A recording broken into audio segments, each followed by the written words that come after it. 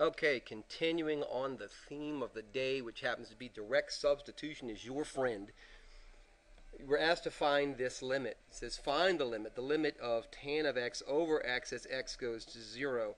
Well, obviously we can see that if x goes to 0, this thing becomes undefined because the denominator goes to 0. But what's tan of 0? We're going to remember that tan is sine of x over cosine of x. And sine of 0 is 0, cosine of 0 is 1, and 0 over 1 is, it's defined, but it's 0. So there's that thing again, right? There's the culprit. There's the thing that's supposed to raise suspicions in our hearts and minds. And we see this indeterminate form of 0 over 0. And what is that supposed to tell us? It's supposed to tell us that they have a shared factor. From there, we can start moving forward. But this tells us if this was 1 over 0, it would be undefined, but it wouldn't be the clue that it is in this form. So from there, I'm going to go to here, and I'm going to ask you to try to keep this in mind, please. Hopefully you're making a flashcard or something to memorize this rule. This is special trig limit, and that is that the limit of sine of x over x as x goes to 0 is 1, and I can prove that to you. Let me know by comment if that's what you need to see. But in the interim, we're going to do that. So look at this for a second. Hopefully you remember trig. If you're with me, we worked really hard on this and you got great at it. So let's look at this and see, isn't this true? As x goes to 0, we can rewrite that as, right, sine of x. Well, look, let's look at this for a second. Right, look at tan, right? Tan of x is the same as sine x, isn't it, over cosine x. Isn't that true? And we talked about that. So that's what I'm going to break this out, and you're going to see why in just a second.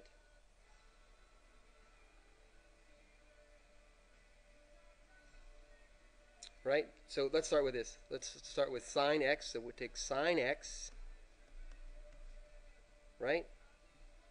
And here's our x down here, right? There's this x.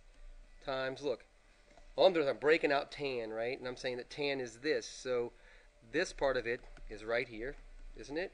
And I have it over this x times 1 over cosine x. 1 over cosine x. Take a second. Don't freak out. Take a second and look at this. If I put all this back together, it would go back together perfectly, right? I have tan of x. Tan of x is sine x over cosine x, right? And I have the whole thing over x, and there's that x right there. Okay? Is that making good sense to you? I hope that it is. And from that, we can get some stuff. For one thing, we know this. Look. What's this limit right here? Right?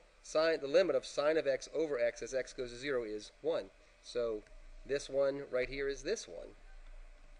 And 1 over cosine, we want x, but we want x to go to 0. Cosine of 0 is what? Right? Cosine of 0, remember, right? Cosine of 0 is 1, isn't it? So we get this one right here. I'm sorry, yeah, this one and this one. That's this one right here. This solidus is this one. And cosine of 0 is 1. And 1 times 1 is 1. So I know that's nuts, but that worked out pretty good, didn't it? So what's the genesis of it? Where does this all start from? How do we know that we're supposed to be doing something? Direct substitution. So I started with direct substitution as a test. So when we did the direct substitution, hopefully from that you saw that we got that indeterminate form of 0 over 0. And when you saw this, that told you that there's a shared factor and that there was work to be done. And if that wasn't true, that would be a good stopping point. But in this case, it really gives us an avenue to start working.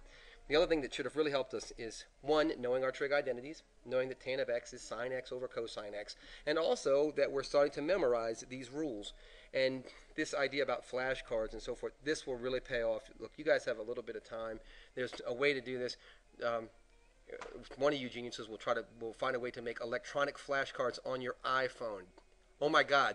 All right, you don't get credit for that. Do that. Make a flashcard. I'm not joking. Make a flashcard.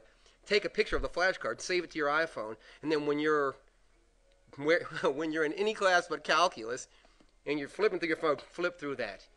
Yeah? or when you're out at lunch with your friends, you're not talking to them anyway. Just look through your flashcards. There's a way to do this, and you'll always have those flashcards with you. My God, I'm a genius. All right, love you guys to death. Keep working. I'm begging you. It's going to work out great for us.